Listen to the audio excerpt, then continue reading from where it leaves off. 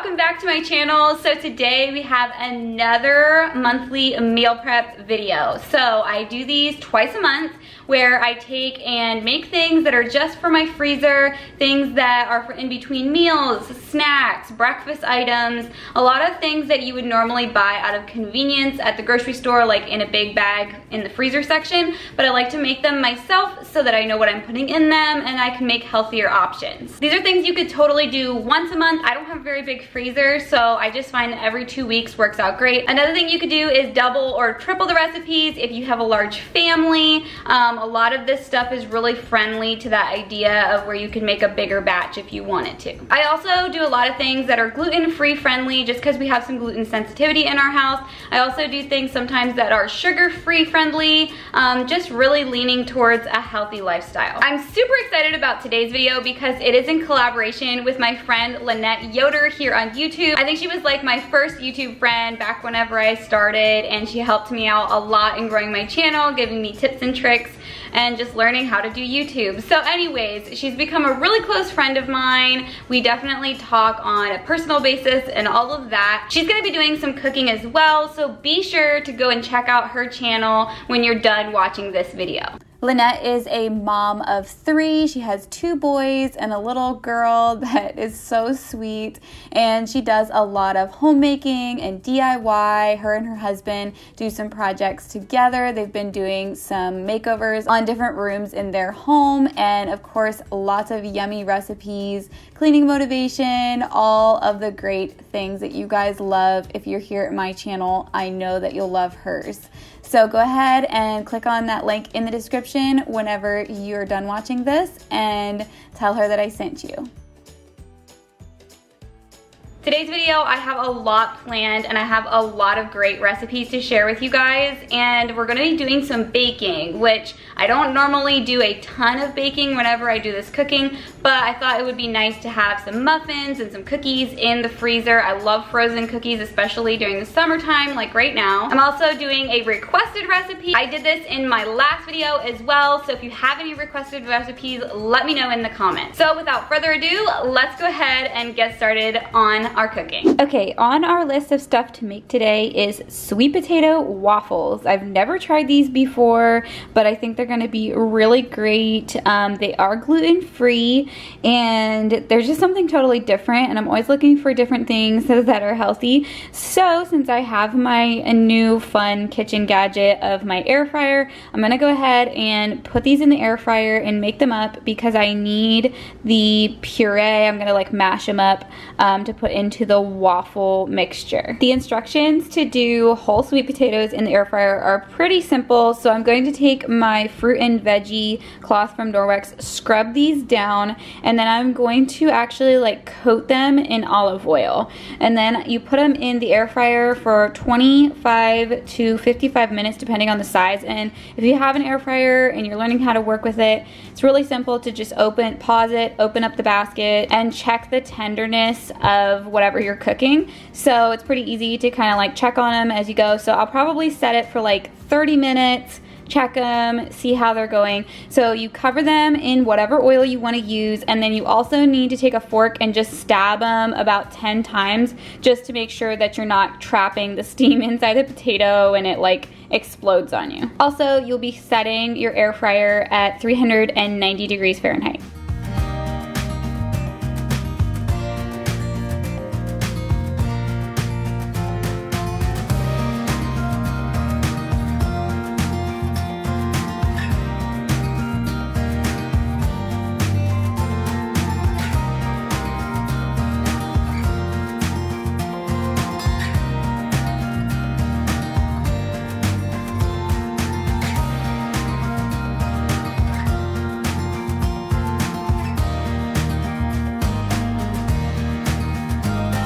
While those are being made in the air fryer, I'm gonna do a really simple recipe, just kind of as a version of granola bars or chewy bars. I've actually made a recipe that's very similar to those before. If I can remember, I will link that video below, but this one is more like a cereal bar. You know, you can get the bars that actually have the cereal mixed into them, and they're really, really delicious. But I'm gonna be doing this with peanut butter, honey, and these would be like Cheerios. They're just an off-brand that Aldi carries, and then some chocolate chips for on top.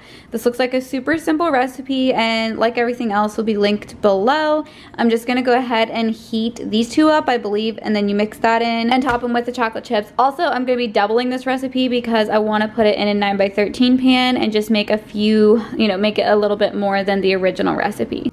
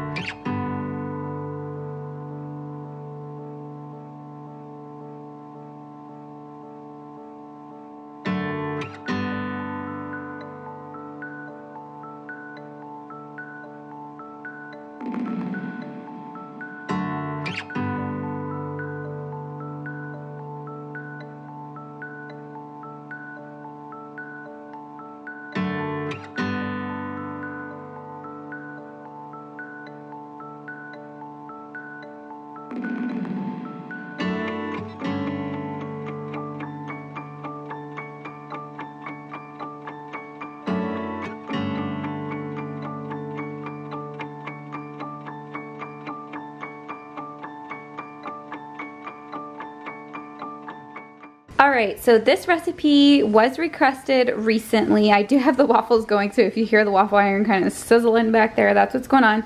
But somebody asked for me to do like salmon bites or salmon cakes or something with salmon. So, which is perfect because I've actually been trying to incorporate more salmon into our diets just because it's so much healthier than a lot of other proteins. So I have about a pound of salmon here, and this recipe actually calls for you to cook the salmon first. If you click on the link of the recipe below, you'll see the instructions on how to do it in the oven. I am gonna do this in my air fryer since I'm like going a little crazy with the air fryer since we just got it. So I'm gonna cook it up in the air fryer first, and then we'll put it back. I'll wash the bowl, put it back in the bowl, and then make it into the bite-sized with the rest of the ingredients. And then I'm going to put them back in the air fryer, make them crispy little bites so I can stick them in the freezer, flash freeze them, put them in a bag, and then I can just reheat them in the air fryer if that all makes sense. So the first thing I'm gonna do is lay all this out in the air fryer and get them cooked up.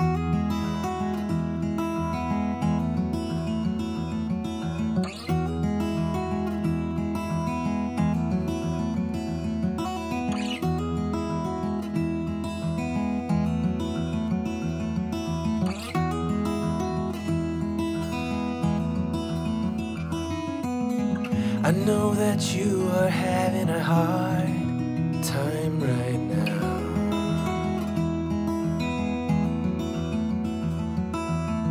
That everything seems to crumble around you.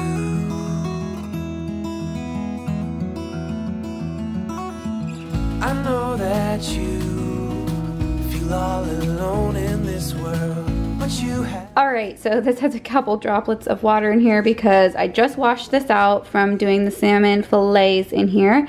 And now I've mixed this up. In her recipe, I believe she has like a vegan option for egg. I just used a regular egg. And then of course she does use, I think, panko breadcrumbs, and I used almond flour. Now the almond flour didn't quite absorb enough moisture to be able to like pack this into bite-sized pieces, so I added a little bit of coconut flour. I've mentioned this before, but coconut flour absorbs a lot of liquid. So if you're looking for a gluten-free option to put in your burgers or meatballs or something like that, a little bit goes a really long way, but it helps to kind of bind together things. So I think this is good enough to make into bite-sized pieces. I'm just gonna put them all in here, and then I'm gonna put them in the air fryer, probably on the French fry setting that's on my air fryer. Just to kind of give them a crispy outside, enough that I can flash freeze them and then put them in the freezer. Also, like I said, there is oven instructions on this recipe. Best for you.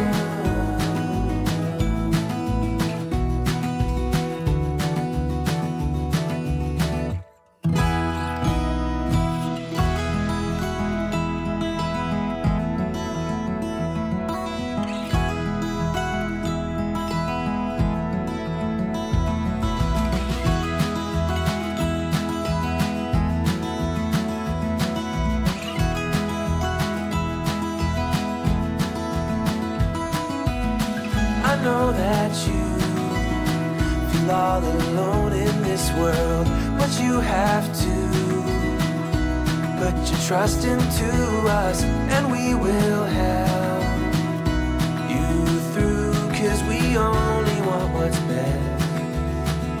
best for you.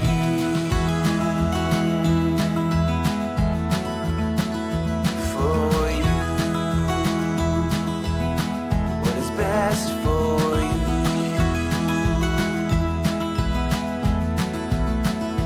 For you.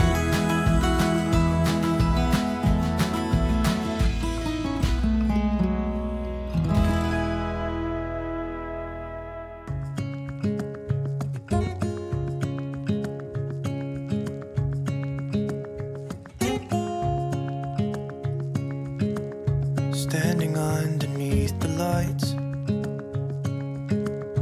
looking to... Like you just saw, I'm flash freezing the waffles right now, and now I'm gonna start in on some green muffins. So I've got some oats in my blender up here. I'm gonna blend those first and then put all the other ingredients in, blend them up. And I'm actually gonna be making mini muffins just because they're a little bit easier for my little girls to eat instead of doing a regular sized muffin. And this recipe is really easy. I love, if you guys haven't noticed from my meal prep videos, I really like blender recipes. You can just blend everything up like the waffles, and you can make stuff super quick. And it's a really good way to do really healthy recipes. Like this one, for example, is gluten-free as long as you get gluten-free oats. And then you can put in some bananas and some spinach and use a little bit of local honey, and it's super delicious. I've made things like this one before. I haven't made this exact recipe, so I'm really excited to try it out. Quiet voices in the night. Time is running out of sight. A lonely wind is passing by. Tries to carry all the whispers that it finds. The walls are listening when we talk,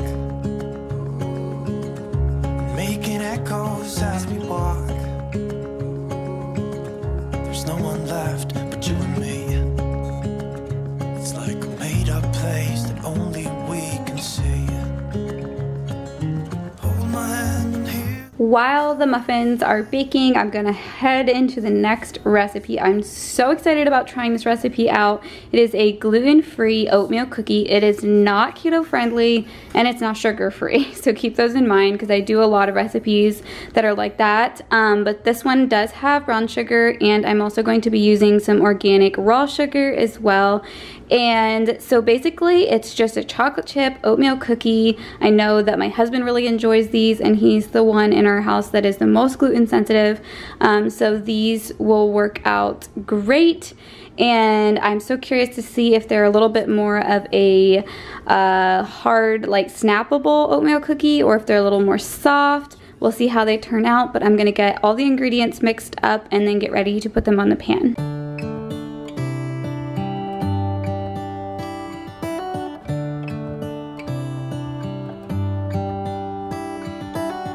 How come the stars come to shine when it's dark from so far away and show us where we are? What makes the sun go to sleep every night, and what's it dreaming of? I wonder.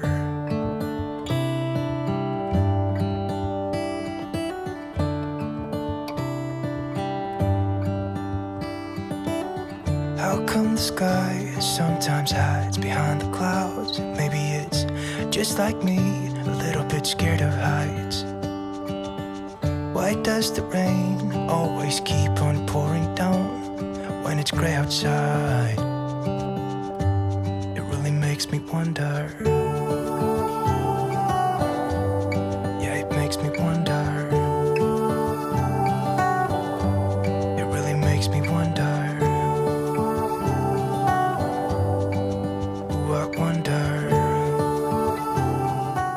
These muffins turned out super yummy. I know my girls are really gonna like them. They definitely had a very banana taste to them, but of course, sneaking some greens in is never a bad thing.